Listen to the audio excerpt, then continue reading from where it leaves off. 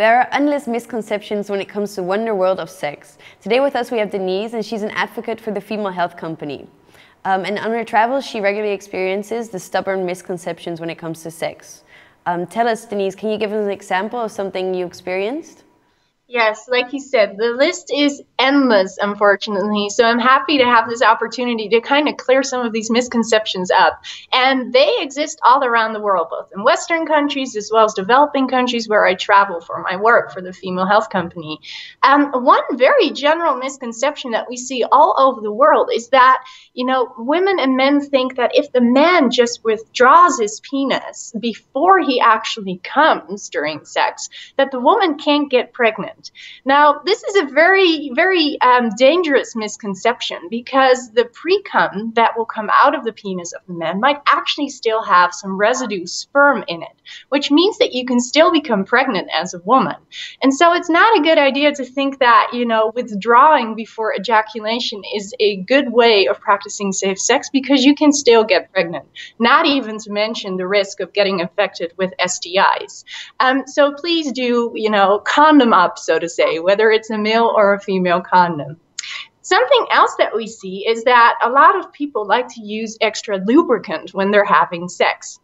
This to ensure that sex is going smoother and is more pleasurable for both the man and the woman.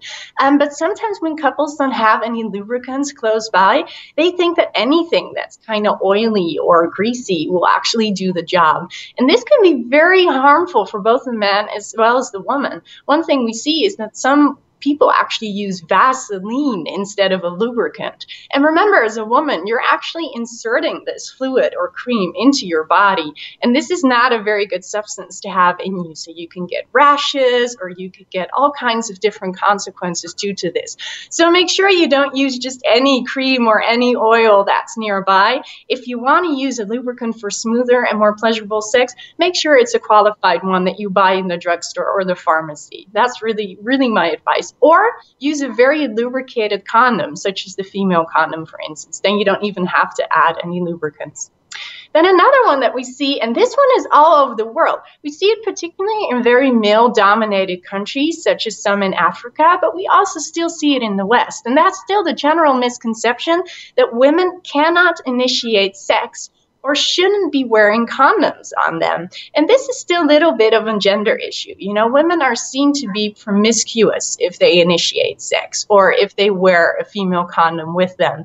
But this is not true, of course. I mean, these women are human beings as well that enjoy healthy sexual relationships. And so for them to initiate sex is just as justified as for a man. And I think them wearing condoms with them just empowers them. They make sure that they have the control over their own sexual and reproductive health and aren't dependent on any man in that.